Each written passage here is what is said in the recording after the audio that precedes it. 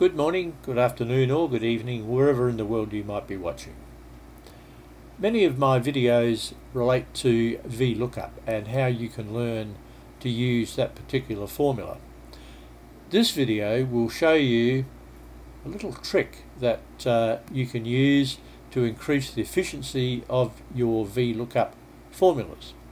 Now here we have a formula in Vlookup which is showing an error message because we're trying to look up somebody called Bob, but there is no Bob here in the data, and we're looking in the range D8 to F11 as per the formula here, up here in the formula bar.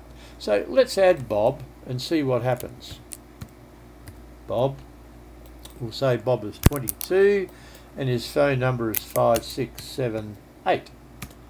Now we still get an error message here because the formula here in cell E5 is still looking in the range D8 to F11. If I change that, of course, to F12 manually and press enter, then I'll see Bob's phone number here because I was looking in the third column up here in the formula because I wanted to see the phone number. Now that's all well and good.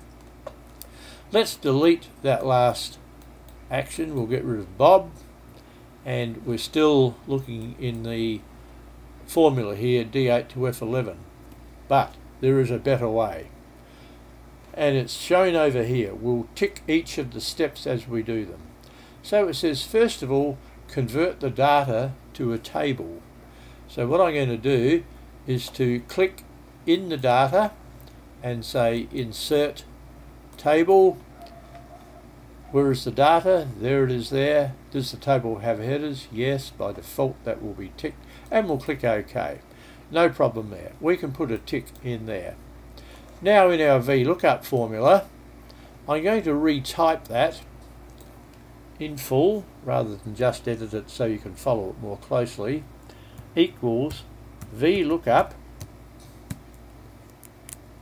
and we'll still be looking in cell E4, but this time in the range there, and you'll notice that it is now given a table number. Your table number may be a little different on your own computer. Mine is showing table 3 because I used table 1 and 2 when I was testing this particular video, but it names that table. Now we again want to look in table 3 and false because the data is not in ascending order, and Bob is showing an error result again. But here's the trick. Let's remove Bob and this time we've typed our Vlookup formula there. It says click the bottom right cell in the table and press tab. So let's click there and press tab. Now we can enter Bob. He was 22 years of age and his phone number was 5678.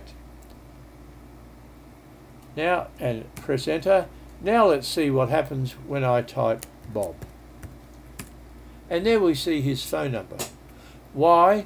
Because when I insert a table or make data a table, it means that the table itself is used as the data matrix in which Vlookup will look for the answer that we need.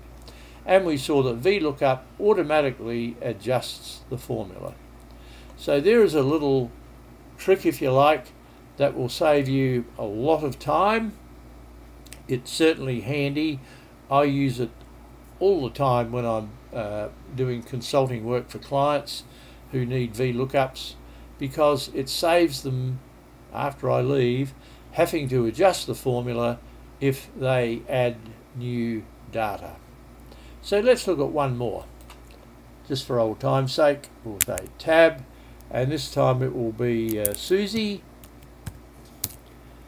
Susie is 54 and her phone number is 6789, and we'll press enter. Now I'm going to type Susie. Notice certainly that I didn't have to adjust any formulas, and there is her phone number.